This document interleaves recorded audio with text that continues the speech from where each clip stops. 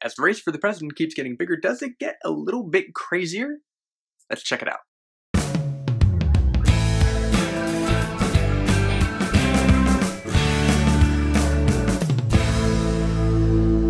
Hi, my little flavors. Welcome to another episode of the Motley Stew Show, where we try to cut through the noise about the biggest political story of the week and try to tell people what's really going on. Cut down to the basics, like who the hell are these people that we're talking about and what really is the story? And of course, why should I care? So let's see if we can do some of that right now. Now, a couple weeks ago, 4 different people announced their intentions to run for president of the United States. I went over 2 of those people last week, Senator Bernie Sanders from Vermont and former governor of Arkansas, Mike Huckabee. There are some who think of these people as actual contenders, while others think of them as long shots. Now, this week we're going to take on 2 more candidates who most people see as long shots. It's really hard to find anyone credible who see these as serious contenders, but contenders they are. Far outside the mainstream of the Republican Party, Dr. Ben Carson and former CEO of Hewlett-Packard, Carly Fiorina, are constantly polling in the single digits, if polling at all. Yet, we have a long way to go, and if the 2012 election cycle taught us anything, it is a long and bumpy road, and many things can change. So let's first take a look at Dr. Ben Carson, who sprung onto the political scene back in 2013 during his speech at the National Prayer Breakfast, where he didn't directly criticize Obama or his healthcare law, but vaguely laid on some pretty heavy smack while Obama was sitting right there. Many people in the political circles found this to be pretty tasteless, but people in the Conservative Party found this to be awesome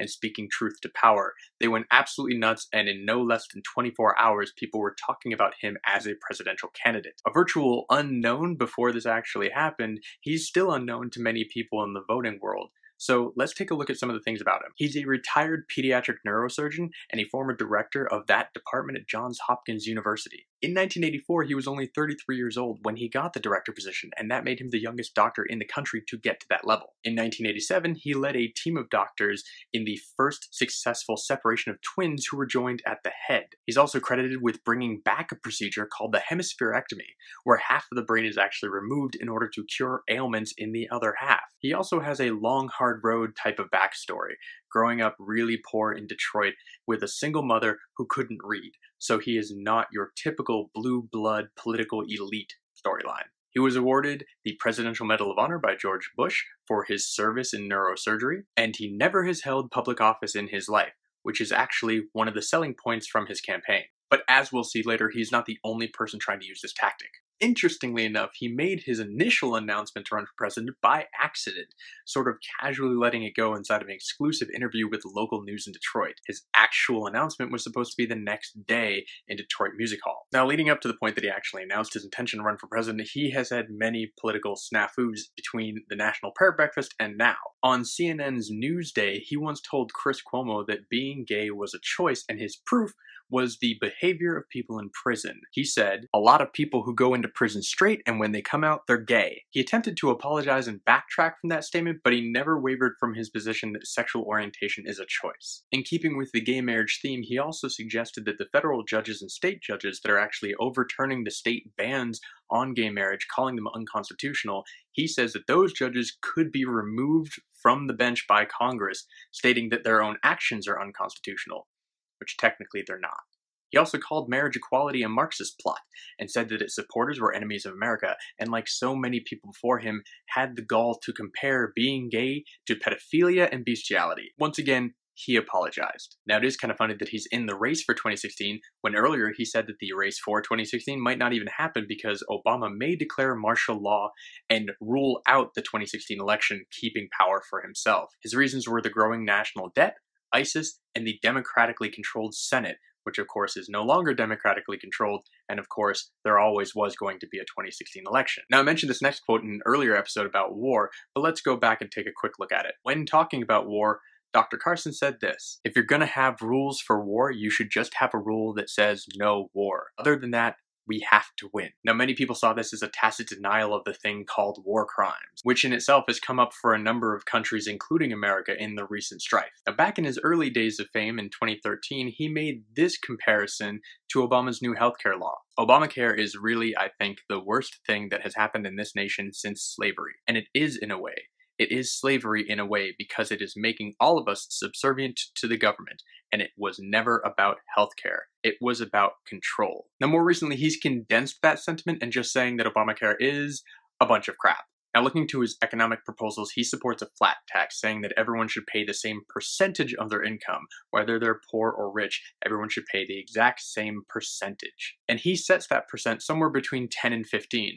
But other economists say to keep the same amount of income coming into the federal government, it would have to be somewhere around 20%, which quickly is pointed out to be a tax deduction, a lowering of the tax rate for extremely rich people, and a skyrocketing tax rate for people who are very poor or actually don't pay taxes at all right now because they're under the poverty line. This flat tax would also close a lot of loopholes and deductions, saying it would make it fairer on the rich side, which it won't do by far, but also on the poor side, some of those people who don't pay taxes actually get a tax credit, which would also be taken away, making it doubly worse for them. Simple, as in simplifying the tax code, in this case just isn't the right way to go. Making himself stand out a little bit in the current slate of Republican candidates, he was the only person to actually visit Baltimore after the riots. It was seen by many in that community as a big step for a Republican, but also they have a very tenuous relationship with him.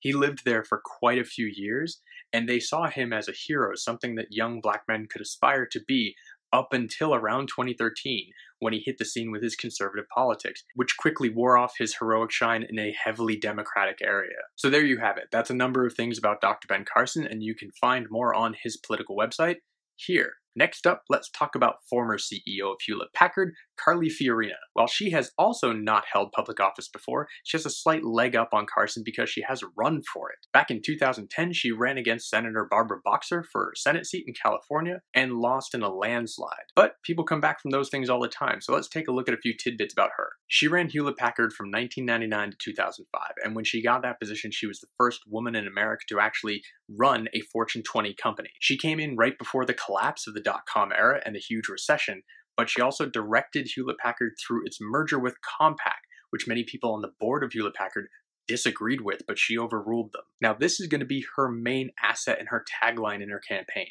that she has the business experience to understand the economy of this country and how to get it back on track. That being said, when she was ousted from Hewlett-Packard in 2005, the stock for that company was actually trading almost exactly the same as when she took it over. And when the announcement of her dismissal was actually made official, the stock rose 7%. Money does not lie.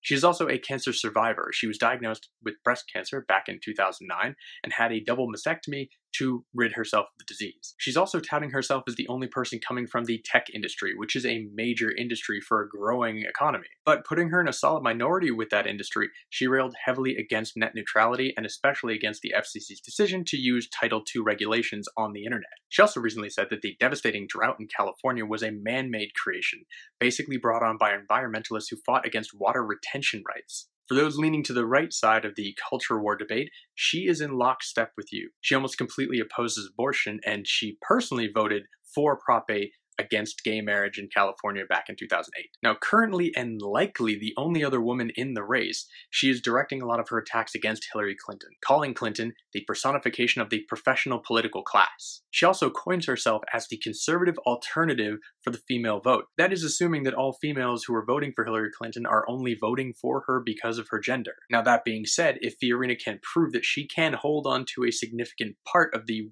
female voting bloc, she might be looked at as a VP pick. But before they do that, they might want to take a look at the positions that she takes on policies that directly affect women. She opposes minimum wage hikes, saying that entry-level workers will find it harder to get jobs. But incidentally, 2/3 of minimum wage and 3/4 of low-wage workers are women, and the hike in that minimum wage would do drastic things to their income. She also agreed with the Supreme Court in their Hobby Lobby decision, saying that businesses have the right to control what contraception and birth control is covered by the insurance of that company. So a corporation's religious beliefs trumps the employee's religious beliefs, or lack thereof. She also opposed the Paycheck Fairness Act, which would make it easier for women to find out about gender pay discrimination and actually take action about it. She went on to say that the gender pay gap does exist, but she actually blamed Hillary Clinton and the Democratic Party for creating it. She also fell victim to a trap that many GOP candidates seem to be falling into, which is she failed to register carlyfiorina.org, which now hosts a webpage showing one sad face emoticon for each person that she laid off while at Hewlett-Packard. There's 30,000 of them. Luckily for her, she does actually have carlyfiorina.com, which redirects to carlyforpresident.com. For those people that might think that Carly Fiorina does sound a little bit familiar in politics, it might be because she ran the most infamous ad during 2010 when she was trying to get that Senate seat. It was actually against another Republican during the primary battles. For obvious reasons, as I show you this clip right here, it became known as the Demon Sheep ad. So there you have it, the two last people who have currently jumped into the race that we haven't covered already, and now we wait for more. Which brings up the obvious question, do you support either of these two people? Do they have qualities that you like? Do they have qualities you don't like? Let me know in the comments down below. So thanks for watching another episode of the Motley Stew Show. If you liked what you saw, feel free to subscribe right here. You can also like, favorite, and share. All those things are great and they help out the show a lot. Stay tuned till next week, and as always, a little bit of Logan.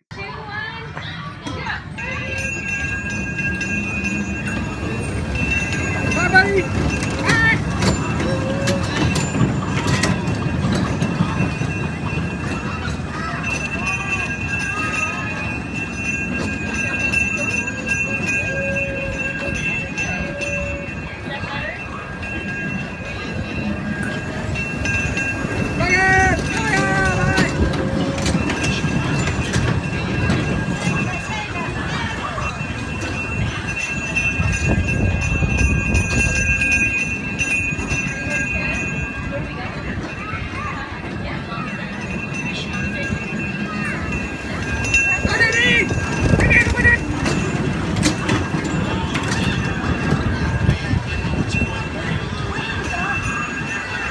But as we will see later, I'm gonna take some water because I got a cotton mouth. So thanks for watching another episode of the Motley Stew Show.